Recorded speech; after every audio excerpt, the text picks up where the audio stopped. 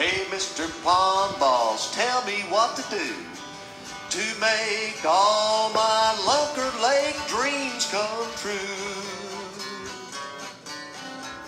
Hello, everybody. Bob Lusk. It must be Wednesday. Going live. I see Drew Schmidt checking in already.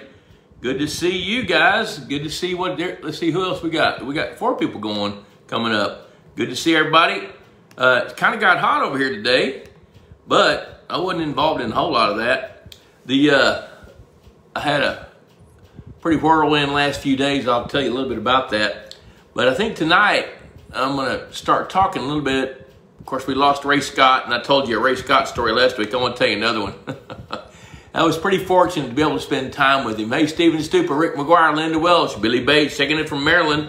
And Billy Bates got it. Hey, hi, Kenny. Kenny's checking in from Kansas. Billy Bates, Maryland. Kim Moore checking in from Illinois. There's Wyatt checking in from Denver, Colorado. Good to see everybody. Hashtag Pond Boss Magazine in the comment section. Click like or that little heart thing, that little red heart thing you're right down there. Click on that.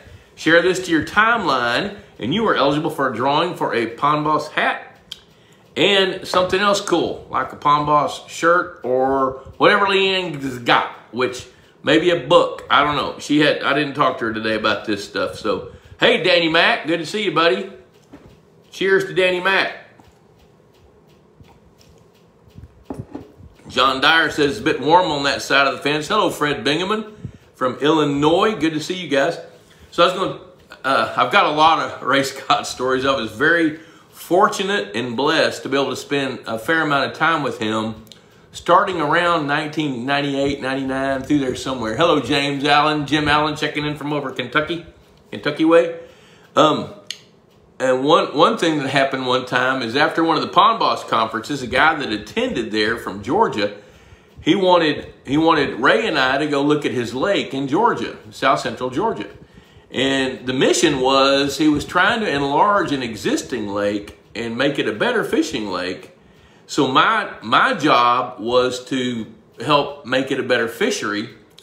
And he wanted Ray to put his thumbprint on it, you know, from a construction side on building structure. Because at that point, Ray was doing some consulting work on building lakes and doing the fish habitat in it. Well, after we toured the guy's place, he decided to take us to lunch at a local cafe, which we did, great fun. And then as we came out the door to the right, there was a beauty parlor there. And the guy just, you know, Ray's a megastar in that industry. And he wanted to go, our host wanted to go show Ray off because he saw some people he knew in the beauty shop. So we went in the beauty shop, and Ray always sized up the crowd, always. And he opened the door and he looked and he started looking, and there were several really beautiful women. And they were beautiful, but they looked like they were having a hard life. You know, if that makes sense, you know. I mean, stunning beauty. And one of them's husband was with her. So Ray turns and he looks at me and says, "Hey, you got a quarter?" And I said, "Yeah." And I reached in my pocket and I gave him a quarter. And so he said, "What's this?" So he goes in and he takes his hat off and he's being a Southern gentleman and talking to everybody. And, you know, these ladies don't really know who he is, but the husband is gushing. And he said, "Oh my gosh, that's Ray Scott, the guy that started BASS, Bassmasters Fishing Tournaments, Bassmasters Classic. That's the guy. He is super famous."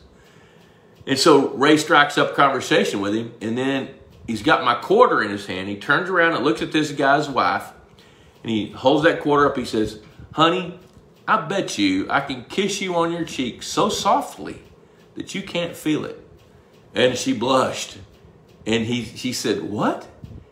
He said, "Honey, I bet you a quarter I can kiss you so softly on your cheek that you can't feel it." And she looked at her husband. He said, "Yeah, go ahead." So she said, "Okay." And here's all these, there's probably 6 women, the beauty technicians, and this woman's husband. Ray reaches over, gives her a big old wet, mushy kiss on the cheek, pushes her head to the side with his lips, and he says, "Did you feel it?" She says, "Well, yeah." He said, "Well, here's your quarter." And it was my quarter.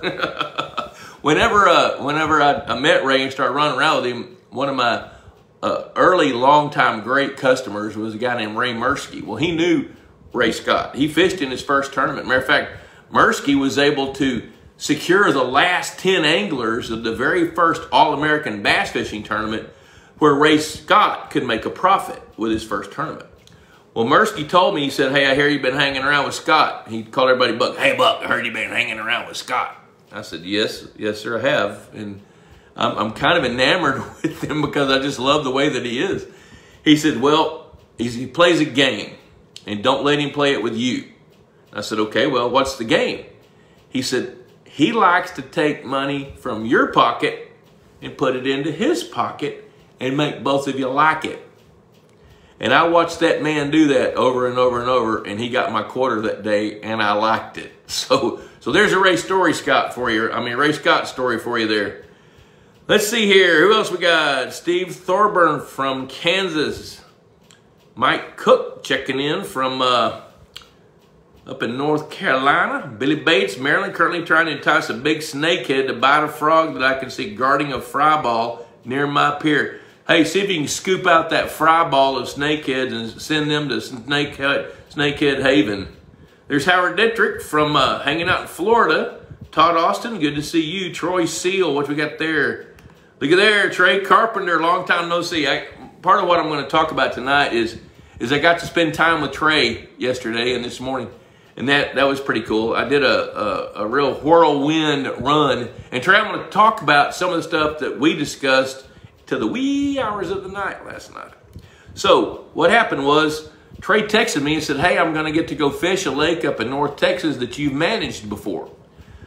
So I texted him back and said, where is it? And he said, I don't know, I'm going with Steve Knight. Well, Steve Knight's an outdoor rider, and Steve and I have run parallel courses for probably 35 or 40 years, and we knew it, but we'd never met. Now, I talked to him on the phone once or twice for an interview, I think, but he lives in Tyler. I think he's probably the last newspaper outdoor rider that I know of. He's the only one in Texas that I know of. All the rest of them are gone. You know, either moved on, passed on, or got fired, which I don't know, you know, but Steve is still at it and doing it. Well, so it just so happened that I needed to run over west of Hope, Arkansas, east of Texarkana, and look at an Oxbow Lake site that this guy's drained, and he wants to make it bigger. So I just came back to Trey, and I said, hey, Trey, you know what? I might be able to swing by if you guys have time. So on Monday, I hooked it up to my office in Gordonville, Texas. We have 8 hatchery ponds with bluegill. I'm going to try to harvest some bluegill over the weekend if I can get it done. And I needed to mow around those ponds so we could access them with the truck, trailer, seines, and all that kind of stuff. And then yesterday, about, I think around 11 o'clock, I finished mowing, cleaned up, and I headed over to Texarkana. And spent a couple hours looking at that site, and then I hoofed it over there and met up with Trey and Steve, and they were fishing a lake called Flag Lake at Graff Ranch. So after they were fishing, I had stopped and picked up some Mexican food at a place, and we all broke bread, ate fajitas, and just got to know each other a little bit. I'd spent a little time with Trey. Trey and I have talked on the phone a lot. And so after we got through talking, they started asking questions, and we started sharing stories after supper. And come to find out, we've all been on some of the same properties with different reasons. You know, Steve, to write about it, Trey is a retired wildlife biologist who retired in his 50s, actually maybe his late 40s. I don't know, Trey, you might want to tell him. And so we started sharing some of our expenses and experiences. And so, holy cow, we ended up talking, shared a little wine, shared a little food. Now, Trey didn't drink any wine. Steve and I did. He and I drank a bottle together. Wasn't that big a deal. It was good wine. And then we shared places we've been, things we've seen. And before we knew it, it was midnight last night. So we said, you know, we probably ought to go to bed because those guys were going to get up at 6 o'clock and go fishing. And I had to climb in my truck this morning and drive 5.5 hours to Brownwood, Texas to help a good friend of mine that's been a client in the past, to help him put some fluoridone in the lake, Howard. Fluoridone in the copper can be a way to get a bloom in a clear lake. Yeah, well, what the fluoridone does is it killed the vegetation. Copper killed the algae, and it released the nutrients, and Howard got a spectacular bloom. Well, I'm hoping the same thing happens over in Brownwood. So anyway, that lake over there has got a lot of milfoil, but an amazing amount of coontail, and it's probably 40% covered. So we put 3 gallons of fluoridone in about a 20-acre lake, and you guys look that price up, and I'll give you sticker shock. So that the same thing can happen in that lake that's happened in Dr. Dittrich's lake. Look at there, Christopher Aguilar, and I see Josie checking in. She likes that story. So anyway, on last night, we just made the conscious decision. It's time to go to bed, boys. It's midnight. You guys are going to get up at 6, make a little chorizo egg tortilla breakfast, and then you guys are going to go hit the water, and I'm going to hit the road. So we climbed in bed, and we kept telling the stories, and I felt like Josie, you'll like this. I felt like a 7th grade girl at a sleepover, at a slumber party. And we talked, and at 1:30, I said, boys, it's 1:30. And Trey said, oh my gosh, it's 1:30? I said, yeah. He said, well, we probably go to sleep. So we told stories for about another 30 minutes, and then we conked out, and 6 o'clock came pretty early. So it was pretty amazing, pretty amazing. Yeah, Howard, 3 gallons, you know, $2,300 a gallon. But what's going to happen with the lake we treated today, it's the fluoridone, it's going to take it probably 60 days to do its due. And what fluoridone does is it stops the target species' ability to photosynthesize, effectively causing it to starve to death. So that's what we did today. But last night, one of the questions that popped up was, as we were talking, we were talking about how long a bass's memory lasts. Well, with some empirical studies, scientists have proven that a bass's memory lasts about 15 minutes. Well, if you take that, and I believe that. I totally believe a bass's memory lasts 15 minutes. And I believe that because of the pieces of their brain that they have and the pieces of their brain that they're missing. So they don't have any cognitive ability. They don't have recall. You know, they don't have the ability to deduce. What they have is instinct and conditioning. So if they go eat a bluegill and they're rewarded with a meal, then they can get conditioned to do that again and again and again. But that doesn't mean they remember eating a bluegill 15 minutes later. So the same thing when you're fishing. A bass's memory doesn't last but 15 minutes, which is why you can throw a bait and hook up, lose the fish, and then turn around and catch it in just in a few minutes.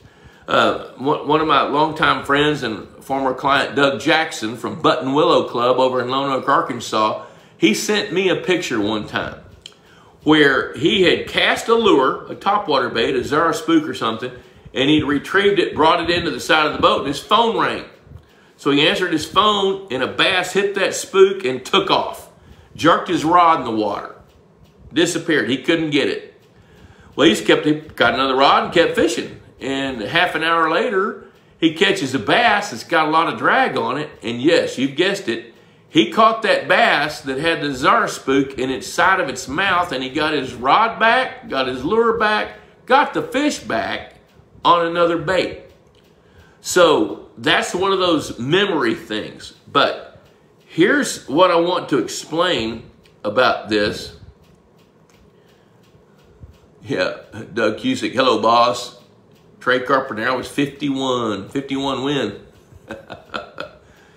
Yeah, all right. So the difference between memory and conditioning in a fish is a bass especially, can't remember anything. But what it can do is become conditioned. Like how many times have you heard the stories or you've seen this, where you drive up to a pond and you see all the swirls coming and the farmer gets out with a Folgers coffee can full of fish feed, walks out on his dock, stomps his feet 3 times, throws the feed in the water, and the catfish boil up and they eat it. They're conditioned to that. Bass are conditioned to their environment, they're conditioned to that water chemistry, and they're conditioned to their habitat, food chain. They become conditioned to that. And their behavior to some extent reflects that conditioning. Now, one of the things that I've had people ask me, what are the most important tools that I need to manage my pond? You know, oxygen meters. I think somebody asked us on this show 2 or 3 weeks ago. I think the number one thing you need is a thermometer, an accurate thermometer, so you can see what the temperature of the water is. Now, where do you measure the temperature? Just decide where you want to measure it. Do it that way every time. 18 inches under the surface. That's great. And just check the temperature. The second thing you need is a Secchi disc. Now, if you need an oxygen meter and you check the oxygen levels, or if you think you need one, and you check the oxygen levels, and the oxygen levels are lower lethal, what are you going to do about it? Nothing.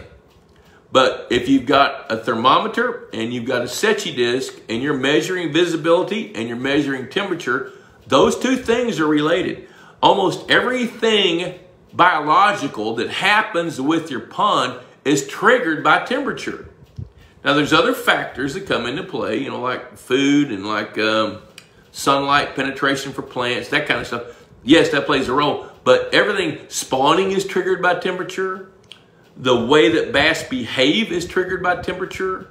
The places that fish go is triggered by temperature, because these animals are cold-blooded, which means that they have to seek their prime temperature in order to function at peak capacity.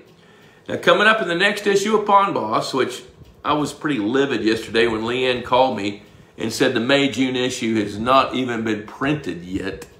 And it's been at the printer since April 23, and it should have been in the mail stream by April 28.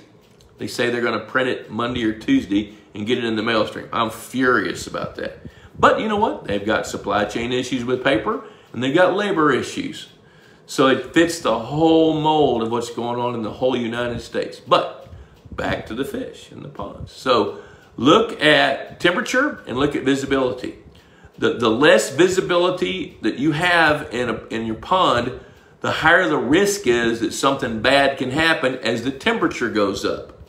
So those are the two things you need. So now, going back to the conditioning, bass and bluegill and catfish and crawfish, everything that's an animal that lives in the water becomes conditioned to that environment. And here's where it becomes pretty important. You know, we had a little debate last night. It wasn't a debate. It was just a friendly little chit-chat where we were talking about catching fish from that lake and moving them to this lake.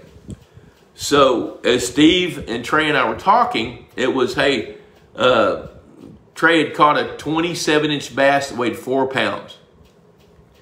And the conclusion was that the landowner where he caught that fish had caught that fish from a public reservoir by legal means, transported it, put it in his lake, and in order for that fish to have grown to 27 inches, it had to weigh something north of 8 pounds, probably closer to 11 or 12 at its peak. It's a female. So taking that fish from the habitat where it had become conditioned and had lived 8 or 10 years, or however old it was, and moving it into a new environment, no matter how pristine, how happy the water was, how great the food chain is, that fish was conditioned to that environment, and the odds of it conditioning to this environment is low. Now, it's a percentage game, okay? So if you take 100 bass, 25 or 30 of them are going to figure out how to make a living in the new environment and thrive in it. Another 20, 25 can be average or a little above average. The rest of them are going to either stay status quo or they're going to deteriorate and die. Okay, so Steve said, well, what about genetics? Sure, that can play a role. You can take an 11, 12-pound bass from that environment, if you do it in February, move it into your environment to breed with your existing bass in a lake that's been stocked at least 5 years, so it's maturing. And if you take that big bass and move it in there so some of your bass can spawn with it because you'd like to have its genetics, yeah, you can do that. But don't expect that fish to perform and grow larger. It isn't likely to do that. And that's because of conditioning. So the difference between memory and conditioning is this. Memory is what that fish can get for 15 minutes and respond to versus what it gets with Pavlov's dogs every single day. that tree is going to be in the same place. Those bluegill are going to be hanging out over by that beaver lodge. The water currents are going to be flowing in through the spring, coming up from the bottom of the pond. Whatever it is, those fish become conditioned to that. Now, part of the talk we were talking about was, so Bob, you think that a certain percentage of these fish are going to adjust to that habitat? I absolutely believe that. So let's take, I think the example I used, let's take a female largemouth bass and she lays 100,000 eggs. And the goal we have set for that pond is we want to grow double-digit bass as fast as we can. Well, out of those 100,000 eggs, you can throw 50,000 of them in the trash because they're boys. Oh, but wait, some of those are going to survive. And out of that other 50,000 that are girls, about 30% of those, 15,000 of them, is going to have the genetic propensity. They're going to have the aggressive nature where they can adjust and condition to that environment, and that's called plasticity in biology, if they get the opportunity. Now, what are the odds of 15,000 bass out of 100,000 bass that are spawned? That's total of 15%. What are the odds that those fish are going to survive long enough to see that double-digit status? I'm going to tell you that it's 1 in a million odds, because chances are that those fish are going to get eaten. Now, out of that whole 100,000, the whole mission of nature is for the mommy and the daddy bass to replace themselves. So if you do that math, that's 2 fish. That's 2 fish. What are the odds of the 15,000 providing those 2 fish? 1 in 20 million. I mean, I'm not a statistician, but that's the number I'm going to pick, which means that you and I are more likely to be struck by lightning, because that's a 1 in 17 million risk, than a spawn of bass have of producing that singular 12, 13, 14-pound largemouth bass. Now, one way you can do it, though, is with the new lake syndrome. Your odds go way, way, way up if you stock a lake properly in the beginning. I got a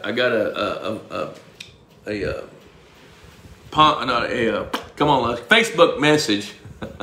I taught a seminar last week over east of Rockwall, Texas. And one of the guys that was going to attend that meeting sent me a message. And he built a pond, and he had put in some bluegills, some fathead minnows, some bass minnows, which were golden shiners, and some black salties. Now, black salties are dark-colored goldfish that have been developed to be marketed for fish bait, primarily along the Gulf Coast, to catch redfish and, speckled trout and saltwater fish. However, they also market them to be used as fish bait. Well, this guy's kind of bought into the premise that these black salties could be a good source of food for when he stocked his bass. So in his question, he said, I've stocked fathead minnows, I've stocked bass minnows, golden shiners. He said, I stocked bluegills and red ear sunfish, and I caught and put in 4 bass. It's like a 2-acre pond or something.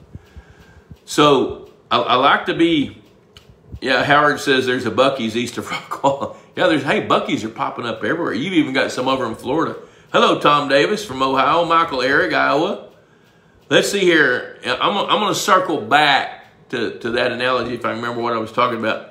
Hey, there's Elena Brinkman checking in. Good to see her. Howard, are all kinds of turtles bad for fish beds and eating? No, not all kinds are.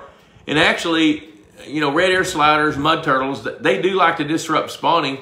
But if there's enough fish spawning, then recruitment can still be pretty high. And Howard, in your lake, one of your issues is you need to be removing bass. Okay, Patrick Clayton, 70 degrees in the Brazos this afternoon. Man, I made a whirlwind run. I just got here. And I'm going to be working on Pond Boss all day tomorrow pretty much. James Allen using a cut open Purina largemouth bag as a tablecloth out near the lake. Works great, and that guy's photo scares the bugs away. Yeah, I can imagine that would be the case. All right, let's see here. Let's go back here. Let me see. So what was I talking about? Oh, the guy over near Rockwall. So I messaged him, I answered his question, and I was trying to be as diplomatic as possible. So I said, what you did is 180 degrees opposite of what we recommend. Here's what we recommend. Build the food chain first. Stock small bass so they can grow up in that environment. Now, if you want to stock some bigger bass, let's discuss it. So I asked him when he stocked those 4 bass, and it was right in the middle of the spawn. So if one of those bass is a boy and the other 3 are girls, then he's going to get some pretty big spawns. And when those spawns occur, then he's going to be overcrowded with little bitty bass coming up the pipe because he's only got 4 large predators that are wearing out his food chain already. So I got a message from him yesterday as I was traveling. I took a look at it, and he had a dip net where he captured a fish, and he had his hand under the nip net, and he said, is this a golden shiner? And I looked at it, and it was a little baby goldfish. So his black salties had reproduced. So now in that pond that doesn't have enough predators, as he's building his food chain, goldfish have reproduced. Black salties are goldfish, and they're bred to be black. But when they breed, it's like a black baldy calf crossed between a Hereford and an Angus. When that black baldy reproduces, what do you get? You're going to have some calves with red, some black, some Hereford looking, some Angus looking, some with white faces, some without. So he's going to get a mix of different kinds of goldfish that are mostly kind of a bronze color. Well, if he had enough bass, he could keep their numbers in check. But here's the problem. By stocking those black salties, they can get to be 2 pounds a piece, root around in the bottom of his pond and keep it muddy. So it's pretty smart to do a little bit more homework before you make those kinds of decisions. I see Steve Lewis checking in. Steve's over there in Hot Springs, Arkansas. John Pearson, Dwight Lee, Kirk Swallow from Louisiana. Yep. So you guys bring some questions to me. I do want to tell you a little bit about what happened. I went and looked at this oxbow lake northeast of Texarkana, Arkansas, west of Hope, Arkansas. Probably 10 miles northeast of Texarkana, 20 miles or so northwest of Hope, Arkansas. Now, the Red River runs right through there. The Red River is a good portion of the northern boundary of Texas, and then it cuts through and goes east and then cuts south right just before Hope, Arkansas. So this is a hunting ranch that a fellow bought several years ago, and there's an oxbow lake shaped like a crescent moon. So he knew it was real shallow, full of American lotus. He wanted to make it a good bass fishing lake, but what he thought was, you know what, this is a hunting ranch. So he took that oxbow lake, drained it, pumped it empty, built a levee right in the middle of it, and on the northwest side of the levee, of that side of the crescent moon, is all shallow water where he's doing some plantings so he can attract the waterfowl for hunters. Then on the other side, he wants to take that area and turn it into a great fishing lake. Well, here's the problem. With oxbow lakes, the soils are layered over eons. So it may be choked full of silt. It might be a layer of clay, 6 or 7 feet deep. Then it might be a layer of sand or gravel. So he started digging around in it, and he figured out that about 12 feet below the surface of the bottom of the lake, which is only 3 or 4 feet deep, he started hitting sand. So he had the dozer, the track hoe guy, pack the hole back full, and he's made his mind up not to go any deeper than about 6 or 7 feet. See if he can raise the water level about 2 feet so he can get to depth. So he was asking me, what do I need to do? Colin Owens, I see, how many pounds of fish per acre? I'll come to that here in a minute. We'll talk about that. That's a good question. And so what he wanted to do was raise the water level a couple of feet. Well, and if he does that, it's going to shove the water way back up on just a gentle slope of hay meadow. So I had the ranch manager ask him to take a transit and go out there and set flags at the proposed water line, and then set a second row of flags 3 feet below the proposed water line. And so the mission yesterday was to go look at that and see how much dirt or how much brand new lake bottom was going to be less than 3 feet deep. And of that newly covered ground, over 80% of that was going to be less than 3 feet deep. So as I talked to the landowner today, just before this show, I was explaining to him, hey, what I think you need to do is let's give up some of that size or surface area, build that dirt up by going down and reconfigure the shoreline, make it more serpentine like a snake moves.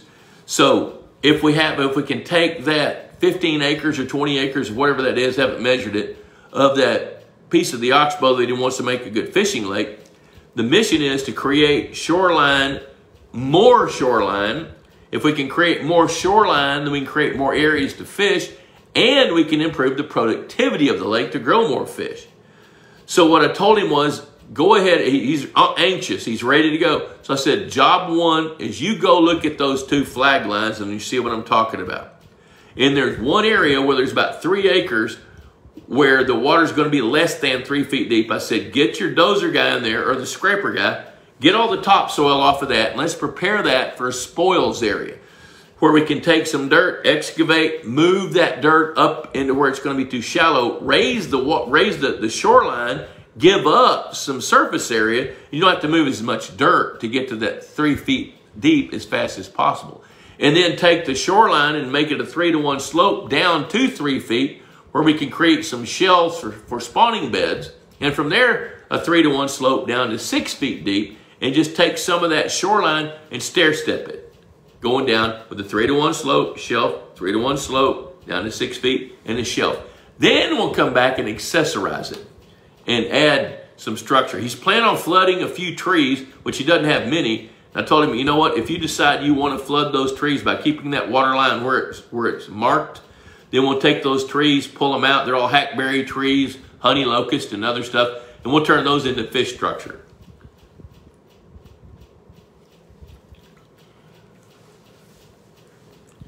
Hey, Elena, she says, hey, Mr. Bob, I was wondering why some of our bluegill have copper bellies, but most of them have yellow bellies. Thank you, Elena. Well, the ones that have the copper bellies, I tell you what, you girls do this. Miranda and Elena, you guys, when you catch some of those bluegill, hold them up and look above their lateral line and look at the scales and see if the scales are tipped in black. If they're tipped dark, those are males. And then look at their belly color and compare that to the females. The females don't have that black tip on their scales, or on the outside edge of their scales.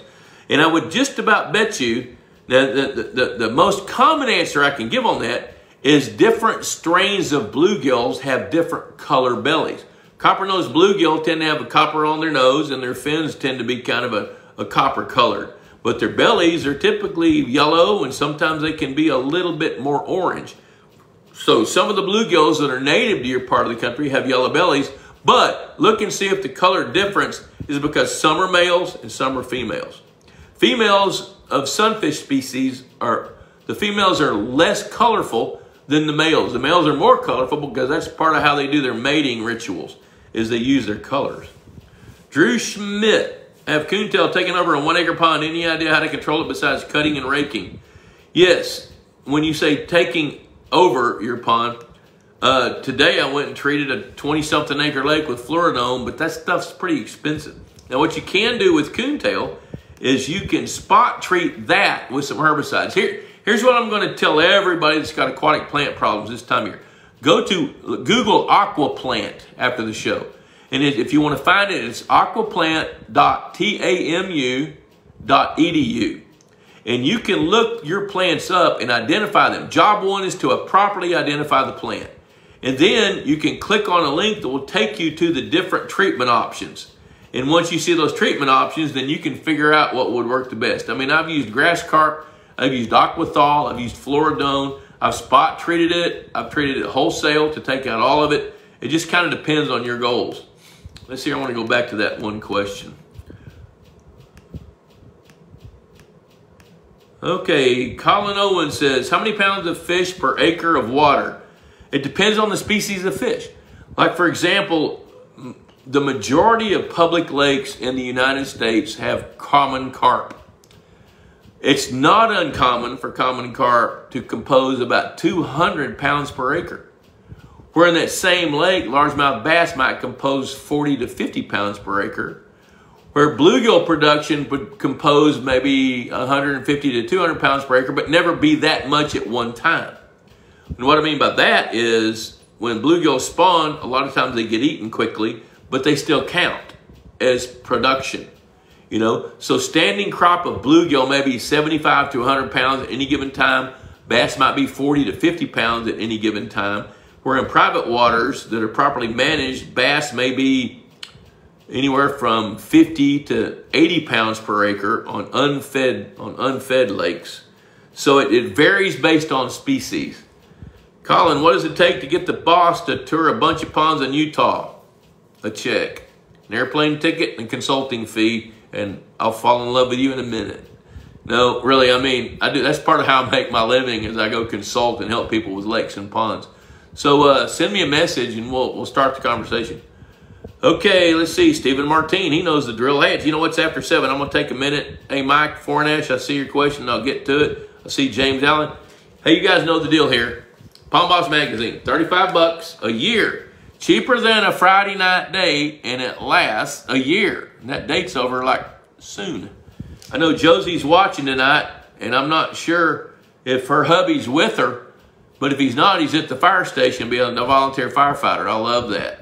So anyway, $35 a year. Josie will testify that this is $35 well spent, because I promise you, every issue you're going to get a nugget that you can use and help prevent paying the dumb tax. Speaking of the dumb tax, pondboss.teachable.com. I've got the Pond Boss Institute of Higher Pondology up there for sale, and guarantee you to help you not pay as much dumb tax. I can't prevent anybody from paying dumb tax. Hell, I paid dumb tax. I paid some today, you know, with contract work out there that's getting done on our place. And so, you know, but with this Institute of Higher Pondology, I can help you minimize that dumb tax. I also want to do a shout out to Purina Mills. I always talk about them because they sponsor this show. They help. And you know what? And I don't even care that they sponsor. I do, but I don't really care that they sponsor the show. What I care about is how interested they are in making sure we have good products. Now, it's never easy, but it's always right, you know. So I've grown some giant fish, feeding fish, Purina Aquamax MVP, 500, 600. Those are the big 3 feeds. If you're feeding hybrid stripers or feed-trained bass, 600 is a good feed. There's other feeds in the lineup, but Aquamax 500 has smaller pellets to feed smaller fish. 600 is bigger pellets, probably 3/8 of an inch. And the MVP is a mix of 9 different pellet sizes to feed every fish from that big up to, you know, so big. Texas Hunter Products also sponsor this show. I sent an email to Chris a couple of weeks ago. I had a lid blow off of one of my feeders up at the office ponds, and I needed a battery and a timer. I had them the next day. So, thank you to those. Easy Doc, David Schneiderman. He and I had a little back and forth conversation about his muddy water. I popped into the office, noticed he brought 3 jugs of muddy water so that Justin can figure out how much gypsum he's going to need to clear his muddy pond up. Mike Fornash, what are your thoughts on a 3-acre pond, 3 years old, with continuous algae issues? We checked the water with Sechi this week, 30-inch clarity. What would you do in southeast Iowa? 3-acre pond, 3 years old. I probably wouldn't worry about it because you're not fishing that pond yet. Now, here what I would tell you with continuous algae issues, continuous to me means that once the temperature window opens for algae, it grows, it dies, more grows, it dies, more grows, and it's kind of an ongoing, continual issue. You can break up that life cycle with a chelated copper-based algicide that you can buy over the counter at all the farm stores, even Tractor Supply. Your Purina dealer has products on an end cap or in some shelf space. And just be sure that you identify the plant. If it's filamentous algae, you can take it out with an algicide. Now, here's the problem. You guys that watch this show, and I know that the ladies have this memorized. You guys, sometimes it goes in one ear and right out the other. But plants need 3 things to grow. It needs food, sunlight, and temperature. When those 3 things come together, something's going to grow. So when you have algae and you treat it with an algicide, you're going to kill it, but that doesn't mean it won't come back in 2 or 3 weeks. It's kind of like mowing the grass. As long as those 3 things, the big 3 things are right there, it's going to grow. Something's going to grow. It may not be algae the second time around, but the problem is not the algae. The problem is all the circumstances coming together to allow it to grow. But you can take it out with an algicide. It doesn't cost a whole lot. Now, what I don't know about Iowa, southeast Iowa, is whether tilapia are legal or not. I know they're not in Missouri, they're not in Illinois, but I do not know about Iowa. Tilapia will eat filamentous algae. We use them in Texas every year. Look at there, Jim Allen's telling Mike Foran or Drew Schmidt about what they've done. So here's the skinny on grass carp. They used grass carp. They ate the coontail, but the coontail was replaced by milfoil. Actually, each year a different weed disappeared until the milfoil is 98% of all weeds. Need to know the entire menu before using grass carp. Now, grass carp will eat milfoil, and they prefer it about the same amount as coontail. Coontail is a little bit hard for them to eat, but I've used grass carp to control coontail before. Now, if the grass carp can gain control, you know, and there's a little balancing act here. I don't like to overstock grass carp. I like to start low, like at 2 or 3 per acre. And if that pond is overwhelmed by coontail or overwhelmed by any plant, it didn't happen in 1 year. It happened over a span of time, 2 years, 3 years, 4 years.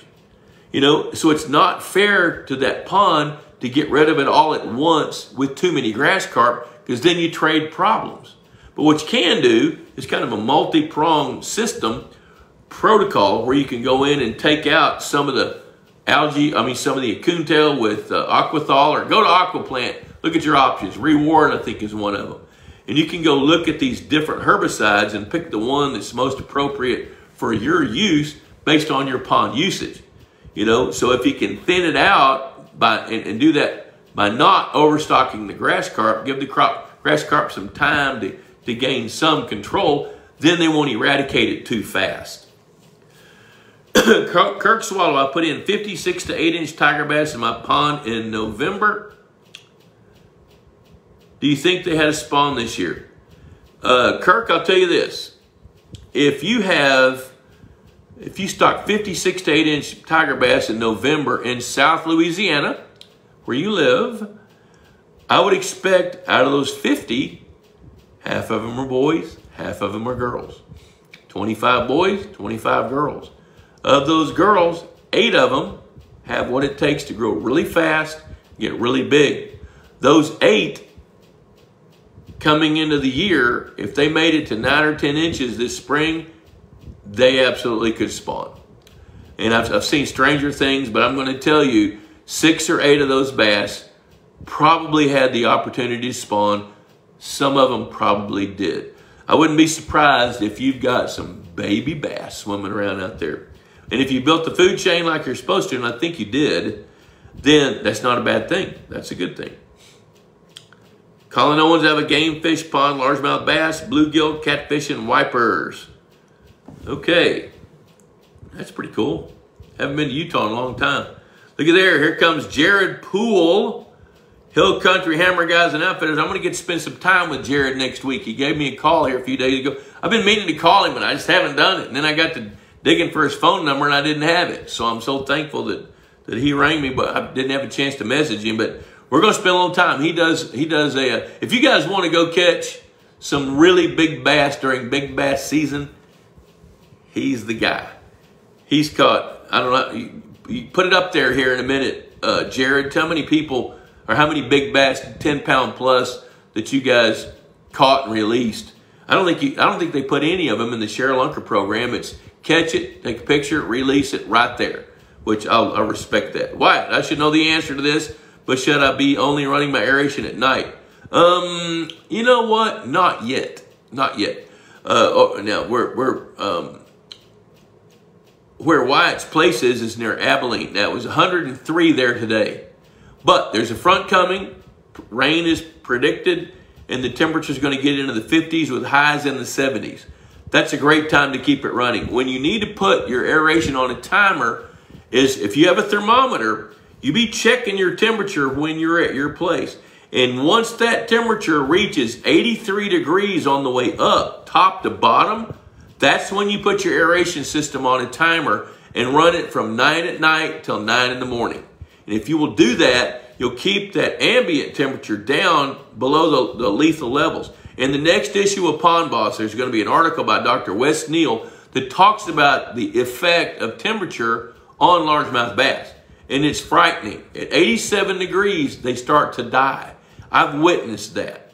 That's part of how I came up with the recommendation. Let's put these aeration systems on a timer in the hot part of the country, you know, the south, southeast, and the southwest.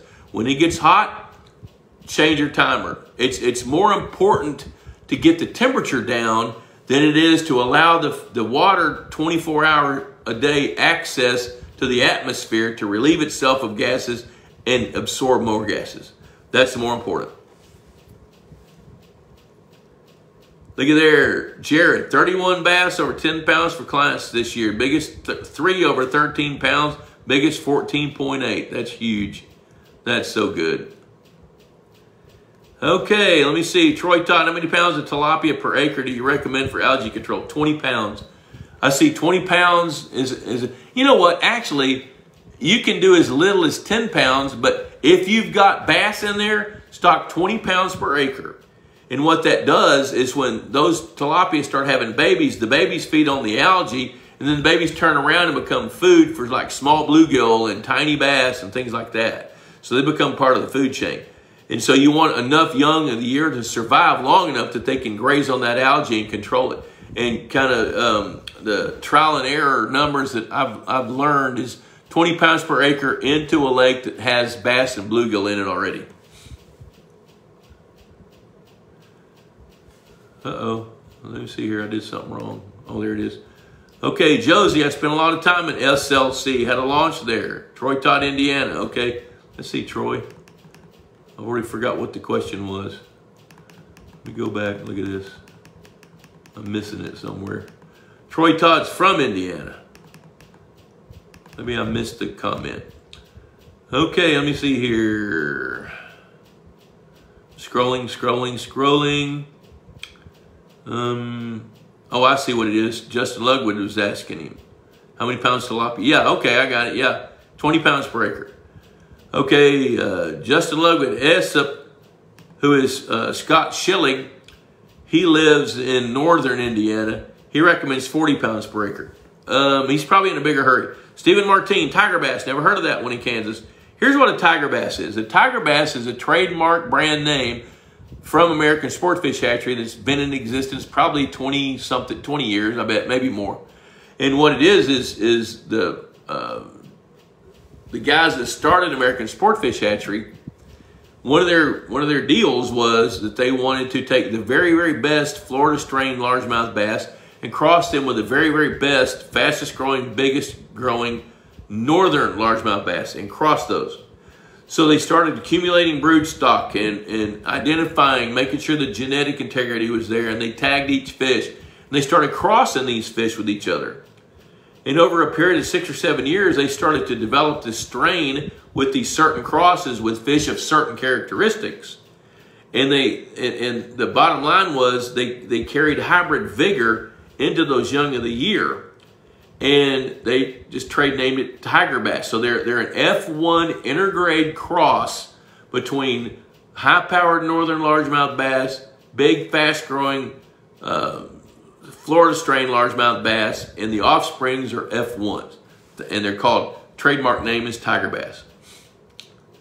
Okay, Troy's ordered 25 pounds per acre. That didn't take long. Danny Mack.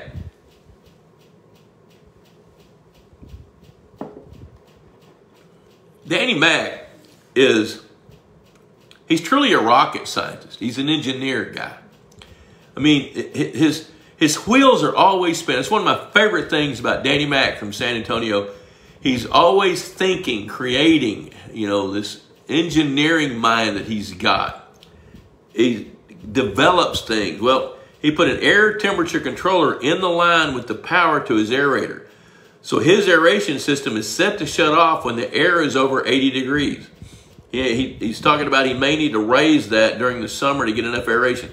And, you know, part of the way you decide that is how much biomass are you carrying, and is there enough water being moved that it communicates with the atmosphere to be able to do what it does, you know, with the majesty of water to cleanse itself by contacting that that air. So, pretty cool stuff. All right, anybody got any more questions? Throw them at me. 7:20, we got about 10 minutes before we shut her on down. Hit me with some more questions, but I'm going to circle back and talk a little bit about what Trey and Steve and I were talking about last night. We were sharing some stories of different places that we'd been.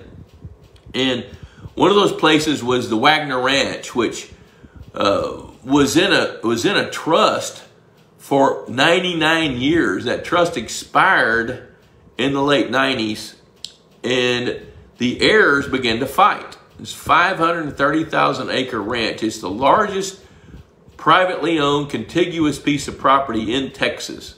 That's not the biggest ranch in Texas, but it's the largest contiguous piece of property. And Stan Kroenke bought it of Walmart money, and the guy that owns the Los Angeles Rams. Anyway, Trey has spent time there as a wildlife biologist for the Texas Parks and Wildlife. Steve had been there because he was invited to hunt and fish and then get story ideas and share some experiences there. And I got to go help stock the ponds and lakes. You know, the thing that fascinated me with a ranch that size, there's just no doubt in my mind that there's some areas of that ranch where a human foot is never touched. It's just too rugged out there. When I was going there in its heyday of management back then, it was the late 80s, early 90s, and I was there a lot back then. They had one wheat field that was 20,000 acres. And they had a deal with John Deere where John Deere would set up a test facility, provide the tractors and the equipment. The Wagner Ranch would pay something, and then at the end, John Deere would buy the equipment back and then break it down and look at the wear and tear and figure out how to better engineer their stuff. But that one 20,000 acre wheat field wasn't cross-fenced back then, and it took one tractor 8 hours to go around at one time, just to kind of give you a scope. And cattle ranch, they had oil production. Although they didn't own any wells, they got paid a royalty for what was harvested from the oil field. And then they had farming stuff there. But I got to learn a number of things there. And matter of fact, that ranch is one of the places where I got to understand and begin to really wrap my brain around that conditioning thing about largemouth bass. And here's how that happened. And I've told this story on the show, but I didn't identify the ranch. But there was a guy down around Columbus, Texas, that wanted to build a lake. And I've told this story before. He says, don't worry about the mule going blind, load the wagon. You guys that watch the show all the time, remember that. So anyway, he wanted to buy some fish from the ranch. And the ranch has got over 500 ponds and lakes, most of which they'll never fish. And a bunch of those ponds had extra fish. So the game warden back then said, you know what? And he had the bulldozer guy build him a couple of small storage hatchery ponds where he could pump water in them. And I built him an electrofishing boat. So they took that electrofishing boat and he would go harvest fish and stockpile them into these smaller ponds and then sell them for stocking lakes back then. Well, this guy down around Columbus wanted to buy $25,000 worth of fish, but he wanted 2 double-digit bass. Game warden says, we're not selling any double-digit bass. Well, this guy was in his 70s, and I told him, hey, they've got some, but they're not going to sell them. He says, money whip them. I never heard that before. So I called the game warden. I said, hey, this guy wants to buy $25,000 worth of bass, but he wants 2 double-digit bass. He said, I've already told you, not going to sell them. I said, well, let me ask you this. Would you take $200? Now, this is in the like 1992, okay? This is 30 years ago. So he says, no, I'm not taking $200 for a double-digit bass. I said, would you take $500? And he paused. I thought, oh my gosh. We got the principle established. Now we just got to get to the price. He said, would that guy pay $500 a piece for a double-digit bass? I said, yeah, he would. He said, he wants 2 of them? I said, yeah. He said, well, I've got this old muddy pond over there that I've shocked, and every time I shock it, I shock up 2 double-digit bass.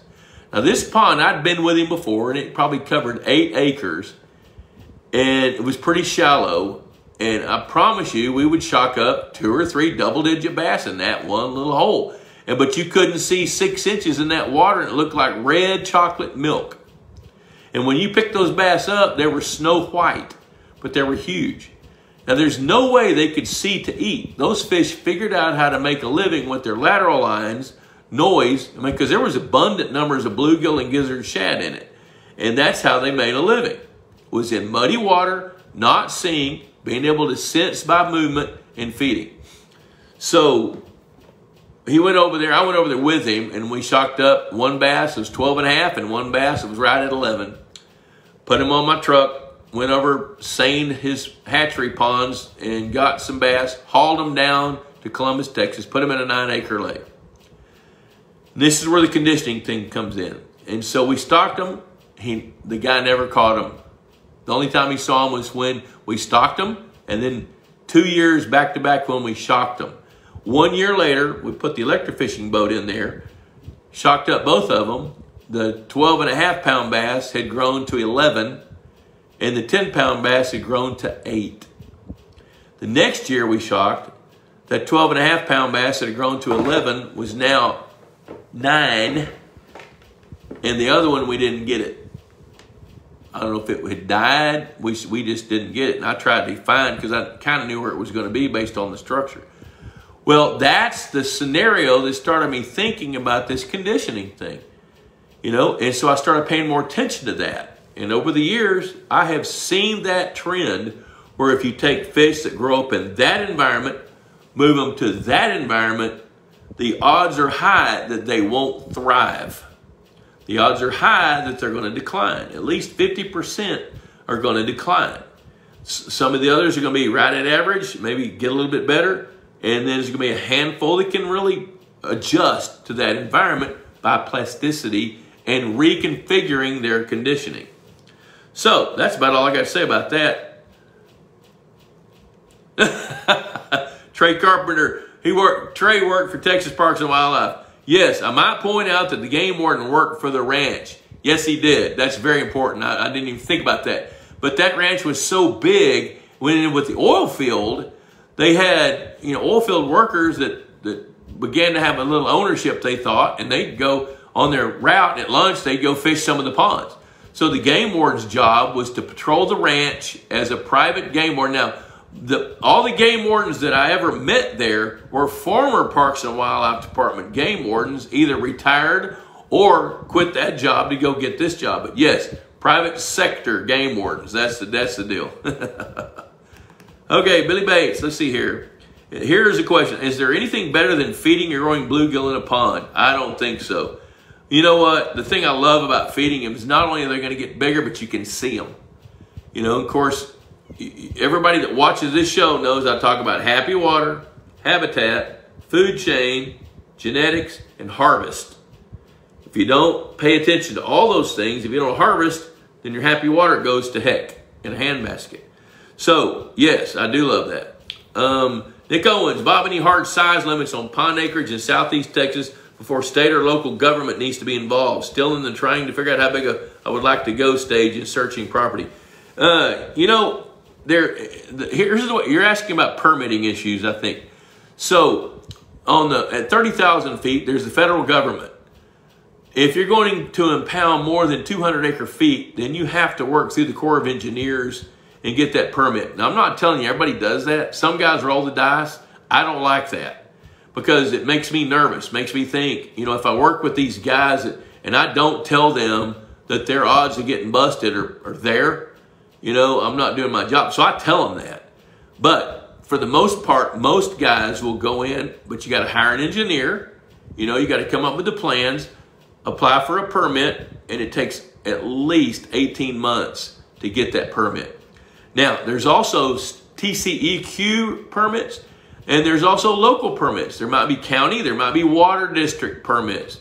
Sometimes you got to get permission from FEMA if you're going to build a lake in a floodplain.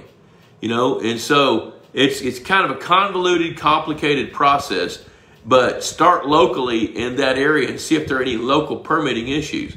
Now, the thing I love about Texas is Texas is pretty forgiving and understanding the value of impounded water.